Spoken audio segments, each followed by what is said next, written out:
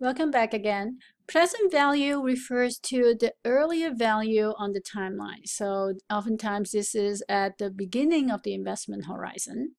In this chapter, we are working with lump sum, meaning we only have a single cash flow. So you can think of it as oftentimes a present value is the money that you start. You know the amount in the future. You want to find out how much that is worth today. So that's the present value. So for example, you have an opportunity to make an investment and they promise that the investment will pay you $100,000 in 10 years. Well, how much would that investment be worth today? So the question or the problem you're trying to solve is how much is that amount today? Another way to think of the investment problem or the present value problem, and the most common use, is a retirement planning or a life planning problem. Let's say you want to buy a house or you want to buy a car. How much do you have to invest today in order to reach that amount in the future? So the present value formula is actually derived from the future value formula. This is our general future value formula. And all we have to do is just to arrange it to get our present value. So to rearrange it, we can divide both sides. We can just cross multiply. So we take this factor and cross multiply, or we divide both. So this becomes the denominator. This crosses out. So the present value is equal to the future value divided by the interest factor. So simply by rearranging it, we get our present value formula. Because we use the present value so often, it's useful to have both formulas handy. The process of finding the present value is called discounting. So when we discount a cash flow, we are finding the present value of the cash flow. So you'll hear the term discounting a lot in finance. The reason is because finding the value is the most important task in finance. In fact, when you hear the term value, it's usually referred to as the present value, unless if you're referring to the future value, will make that very explicit. So when you hear the term present value, or the term value, we are really talking about present value. If we want to refer to it as future value, we will say that specifically. And this factor here, this is considered the interest factor. So this is how much the interest will add to the value or discount from the value, given combining both the interest rate and the time period. So let's take a look at an example. Let's say you need $10,000 in 1 year for the down payment of a car. You can earn 7% interest. How much do you need to invest today to reach that goal? So we can use the formula. The formula says that, so the information we have, so it's just solving problem. If we are asked to find the present value, so in order to find the present value, we must know at least 3 factors. That is the future value, the interest rate, and the investment horizon. So we know this is a future value because it's $1,000 in 1 year. So we can also draw the timeline. So this is for just 1 year. So the time period is 1. We need $10,000 in 1 year. So the $10,000 is our future value, and the interest rate is 7%. So we have all the information we need to solve this problem. Now, if you don't already start on your formula sheet, this is the time to do so. You can add to that. So we know the formula for the present value is the future value, which is $10,000, divided by 1 plus the interest rate. So again, since we're using a formula, we'll use decimal. And 1 plus 0.07 or 7% discounted back 1 year. So you can solve and see if you get the same answer. So the present value discounted back 1 year is $9,345.79. I hope you get the same answer. If you don't get the same answer, pause the video and try it again until you get the right answer. Now, what we want to do is to see, well, what does this mean? The good news is that with present value, we can actually check our answer. Because if we have $9,345.79, we can find out how much interest we earn on that amount. And when you add the interest you earn to 7% at $9,345, you'll get back $10,000. So we can actually check our answer to make sure that we did it correctly. We will also use our financial calculator to solve this problem. So to find the present value, we need the information. So this is what we have from before. So make sure that in addition to clearing your register using this, you also need to clear the TVM. So second function, clear TVM. So to solve for the present value, we need to know the other three factors. So we have the time horizon, which is 1 year. We also have interest of 7%. And we have $10,000 is our future value. So we are putting that in as an inflow, which when you compute the present value, so compute present value, you show it as an outflow. So that's just the assumption made by your calculator.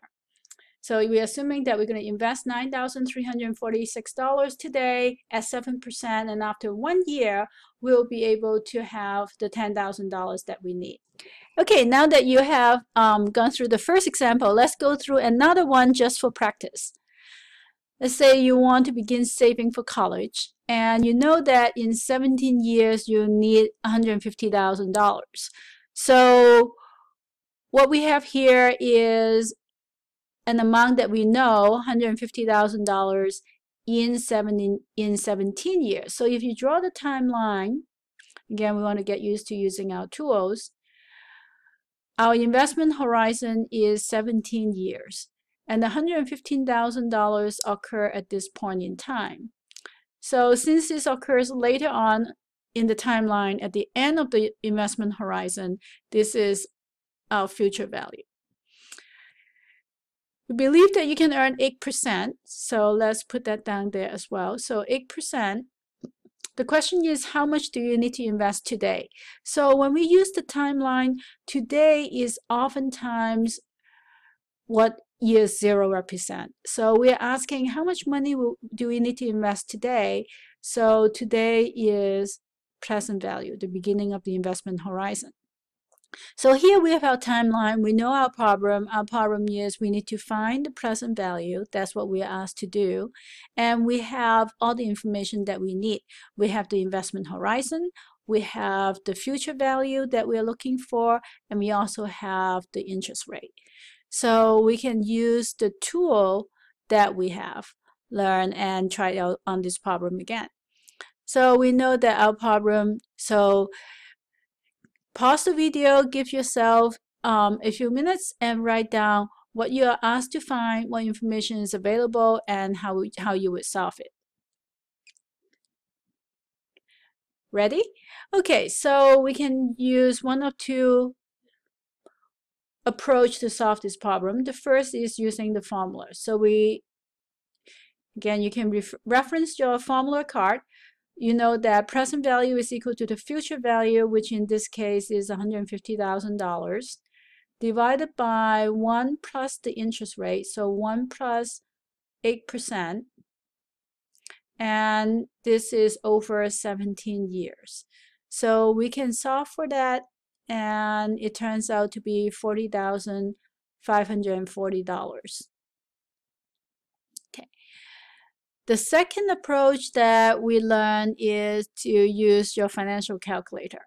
So if you use a financial calculator, we still need all the information. And this is where using the timeline is really helpful, because then we have all the information handy on the timeline and we can enter that into the calculator much easier.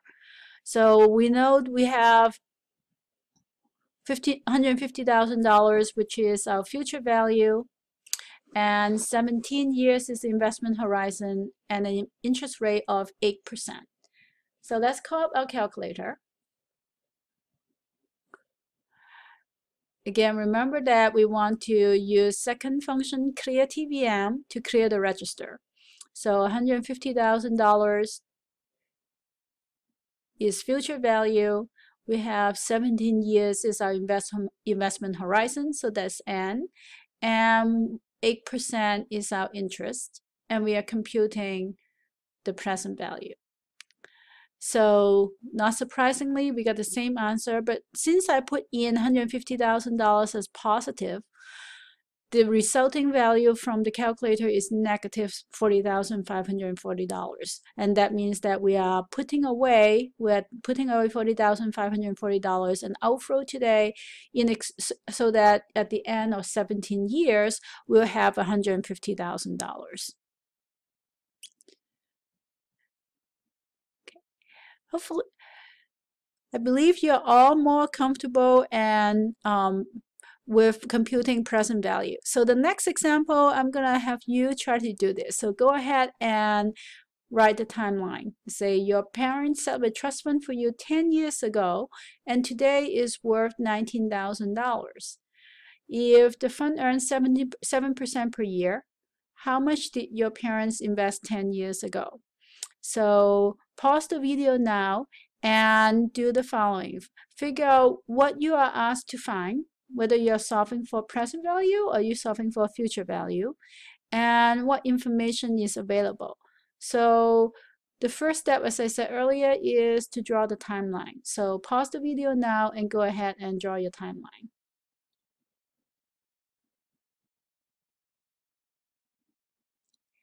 Ready? Okay, so here we go. Even though this is expressed in past tense, our investment horizon is still 10 years. And we know that our interest rate is 7% per year. And we know that at the end, so even though it says $19,671 today, you can write everything in negative number, or you can include that as present tense. So we have $19,671.51 at the end of this investment horizon. So because they occur at the end of the investment horizon, we still consider that a future value. And what we are asked to find is the present value. So the information that we have available is the investment horizon, the interest rate, and also the future value. And we put all of that on the timeline. So you can solve it using the formula, and I'll just go ahead and show you the answer. Hopefully you get the right answer. So if you start with $10,000, investing for 10 years, you'll get $19,671. And so go ahead and also solve this problem using the financial calculator, and you should get exactly the same answer as well. So now you have a chance to practice 3 various problems for present value. Hopefully you have your financial calculator master at this point. Now you saw that we saw a similar relationship between future value and interest rate. And we also have a similar relationship for present value, interest rate, and investment horizon. However, notice that your present value, in this case $1,000, is almost always less than your future value. Why is that? If you think about the relationship between present value and future value, your future value is typically a goal that you want to reach. So either you're saving for retirement, or you're saving for a house, or you're saving for a college. If you know that the future amount is, say, $150,000, the more you can earn in interest, the less money you have to put aside today. And the other more common example is in retirement. If, let's say, you want to have $1 million to retire, the longer you have to save, meaning the younger you are and the sooner you start, the less money you have to put aside today to reach the same goal. So when you think about the important relationship between interest rate and investment horizon and present value, they are the opposite. So one of the good things in finance is that when we try to understand this relationship, the easiest way to do is to go through a numerical example so we can actually have the numbers in front of us. So in this example, we ask, what is the present value of $500 to be received in 5 years or in 10 years? And the discount rate is 10%. So we have two problems here, actually. In the first problem, we have the investment horizon is 5 years. In the second problem, the investment horizon is 10 years. So we are asking to find, so what is the present value? We are asked to find the present value. The $500 is the future value in both cases. So based on what we talked about intuitively, we said that if we have 10 years to save until we have $500, we can put aside less money today to reach the same goal. So if you have 10 years to earn interest, we don't need to put aside as much money today than if we have only 5 years to earn interest. So let's take a look and see if that is the case. So we can start with the 5-year problem. So if we have 5 years, the present value will be $500 divided by 1 plus the interest rate, which is 10%, raised to 5 years. And that turns out to be $310.46. We can do the same thing for 10 years. And the only thing that we need to change is the number of time period. So instead of 5 years, we'll have 10 years. Everything else is the same. So go ahead and do those calculations and we can check your work.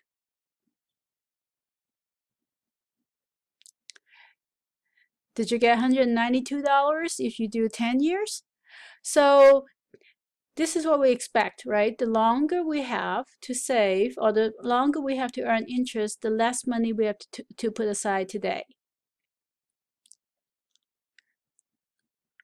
Now, let's take a look at the relationship between interest rate and the present value. So we have a similar problem. Again, we use $500, and this time the investment horizon remains fixed at 5 years. But we have two interest rates. One is at 10%, one is at 15%. So pause the video now and compute the present value. What did you get? Of course, the first one we get the same. $500 at 10% for 5 years is $310. But at a high interest rate of 15%, the present value is smaller. So once again, to get $500 in the future, if we can earn a higher interest, we can put aside less money today. We can see this relationship in a graph just like we did with future value. So if you earn no interest, then it doesn't matter. You will need $1,000, you need to put aside $1,000. But once you start earning interest, the longer the investment horizon, the less money you have to put aside today. And of course, for the same investment horizon, the higher the interest rate, the less money you have to put aside today. So we said that there's an inverse relationship between present value and investment horizon and interest rate. So the inverse relationship means that the relationship is negative. So now that you have a chance to practice this, let's do one more practice. So take out your calculator and work out this problem and see if you get the right answer.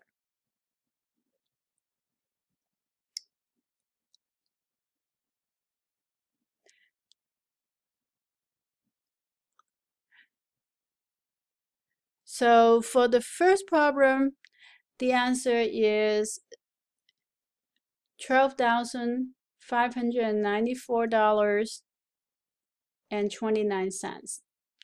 Did you get that? If not, try it again. In the second answer, the second question, the answer is $11,907.48. And the difference between the two is $686.81. Okay, congratulations, you have mastered the present value.